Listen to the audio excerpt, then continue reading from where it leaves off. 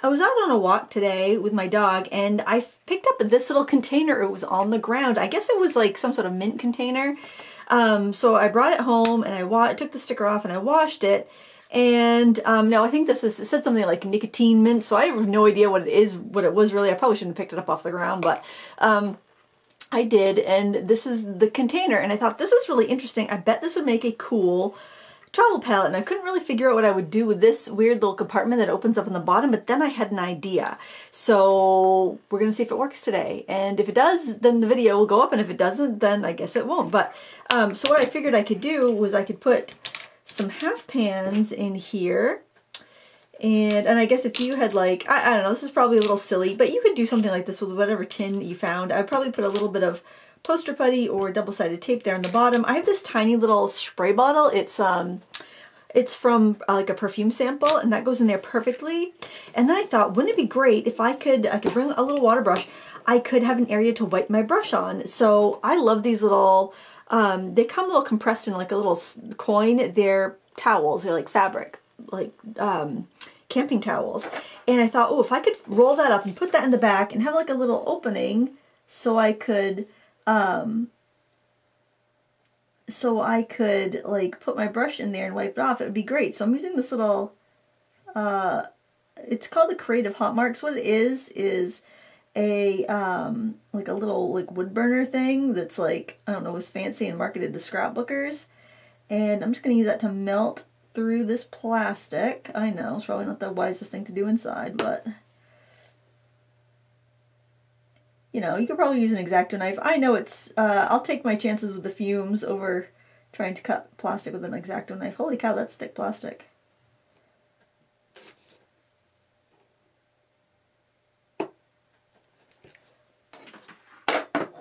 Oh, it smells so minty now. Let's see if I can pop that through. I'm actually going to take those things over there. I'm going to pop that through. My pen's a little big for that. Oh, so fancy. It looks so fancy. I'm just going to try to neaten that up a little bit. And probably I'll need to...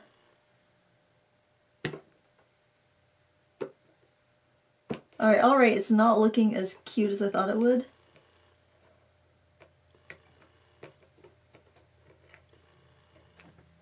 Definitely not looking as cute as I thought it would, but it doesn't have to look cute. It needs to work. Is that going to be able to close? I'm going to need to clean that up a bit. But what I'm thinking is I will be able to roll this up and put that in there for blotting my brush, and since the opening up top is going to be smaller than the opening on the bottom, I will be able to just take this out of the bottom and let it dry when I need to. These are great because you can, oh yeah, I think that'll work, because you can rinse them out in the sink and then let them dry, and you can even form them into different shapes if you want to. Alright, I'm going to take an X-Acto knife or some sort of craft knife and see if I can get those burrs off of there.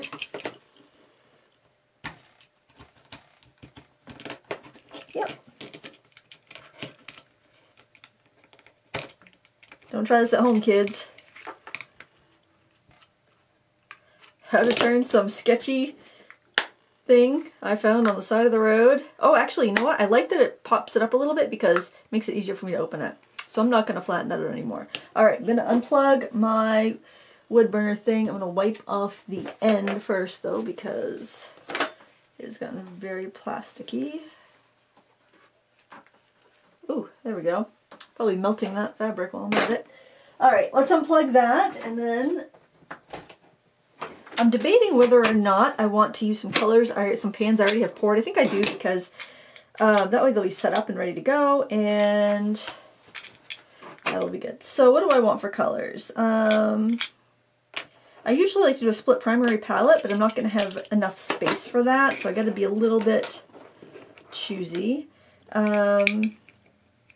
Then again, I get the most versatility from a split primary palette, so yeah, we'll just do that. And I'm going to put a little double stick tape there. I hope I was in frame during all of that fume-inducing stuff. let's just do a little strip of double-sided tape there. Then it shouldn't be too crazy. If I need to remove them, that should be all right. Okay. It's like, why am I doing this? I have so many like legit palettes. I don't know what it is. It's like I'm picking stuff up off the side of the road, even though I have so many legit palettes. Hopefully there's enough sticky on there to grab that. The ultramarine blue seems to have some stuff in there. Will that still fit in there? Yes. Alright, I am going to, these pens were a little bit bigger than the ones that I had originally tried. I'm going to spray my paint. Let's see, let's give this a little test.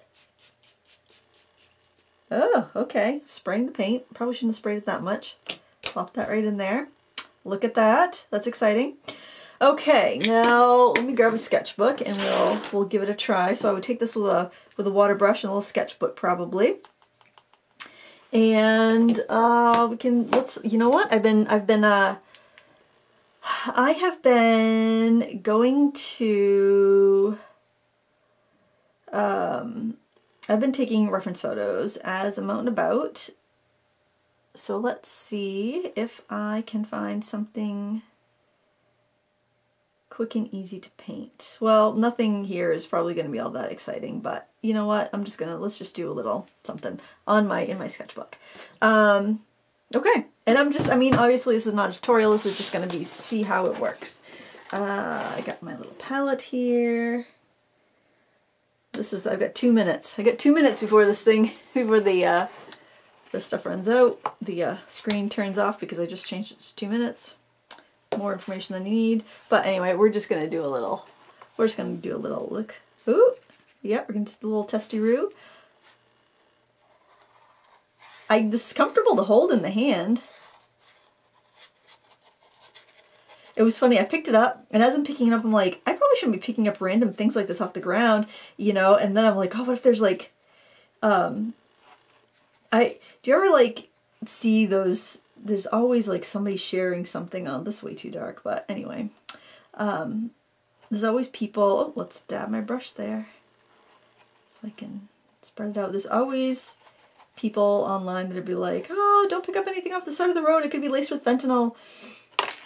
And you know, I'm in like the middle of the sticks, so that's highly unlikely. Well, actually, I guess I shouldn't say anything is unlikely, you never know. But anyway, so of course this thought comes into my mind after I've already picked up the stuff. I think some wispy clouds. This isn't even the right color. I've got some chunks of something in my ultramarine blue. I need to clean that out. It's a madhouse. Okay, yeah, I'm kind of like going... These are really bold colors. This is going to be nothing like my reference photo. That's alright. Oh, I'll have to make my own brown. That's okay though. Oh, that worked pretty good. And the tree line back there. Everything is brown right now. It's Plan April. I'm very excited about that. Okay. That's alright. Alright, oh no, wipe it on the... This rag is gonna get depleted pretty quick. I have a feeling. But we'll see. I'll take a little bit of that lemon. These are Rembrandt colors, I think, if I'm remembering correctly.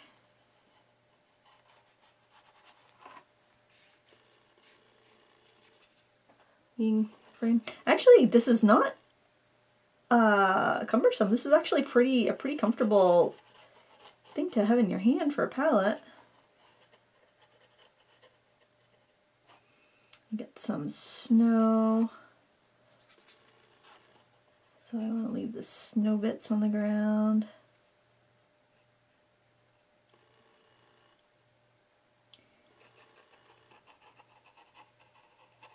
That mixes a pretty good brown. I'm good with that. Got some little snowy bits in there. We'll see those little patches of snow, a little bit more of the reddish.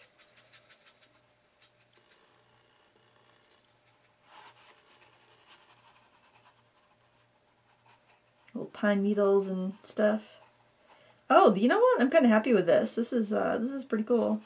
Not that thrilled with the smell of burnt plastic in my studio, but this is, I'll be done for the day in a few minutes, so I'm not too worried about it. Make some black with the, I think the ultramarine blue and that pyrrole or whatever that red is going to do pretty good. Make some little rocks or something. Need some kind of more muted. Oh, you know what? I need kind of like a yellow ochre color. Let me clean that off. Grab a little bit of this.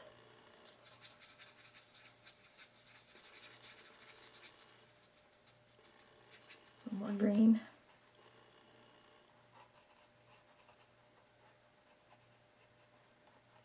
It's not the most beautiful scene either, but I'm not like worried about it because of that. All right, now we need some trees. Let's do some more ultramarine blue and some more of the red. I didn't want to pour fresh paint because I know I have so many palettes that I've abandoned over the years, so it's like I might as well just use something I've got going. I'm doing the Plain April challenge. Such as it is, I'm taking reference photos too anytime I'm outside just because Maine is so dicey this time of year as far as being outside. I mean, I'm outside with a dog every day, but I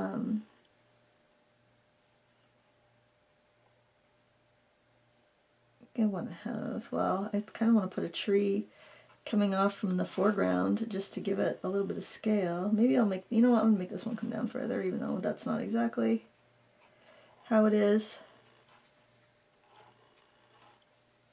I think I'll be fine not having any neutrals, but the thing with Plain April, I really want to encourage, those are my first two Plain April sketches by the way. There's Elegant Rider Rocks and there's some Pussy Willows. Actually, these are all from the same area. It's on the school grounds. At the local elementary school. I might want to go with this. I have some Niji water brushes. I have a couple that are really, one that's really, really fine tipped, and they're all like shorter than this, so I might just take a couple of those really fine Niji water brushes. Is it Niji? Yeah, because look at this. This is not fine at all. This is very thick. Look at the tip of that. That's a little bit too thick for what I'm doing here. All right, I want to make a piney green color.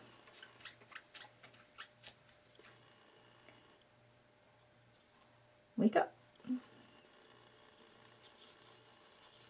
It's a little too vibrant. Get some ultramarine. Librarian's messaging me. I think she's probably going to tell me that my class is canceled on Thursday because we're supposed to have this big snowstorm. That is the most cliche tree I've ever seen. Let's put another one in there. Let's make it taller though. If one's good, two's better, right? Oh well, proof of concept. It's fine. I'm going to choose some different brushes, but dude, that's all right. I'm not mad at that. So, oh, how am I going to clean my palette? I guess I either have a separate rag, like the other half of that rag. That would work. Let me just move this out of the way. Give a little quick spray.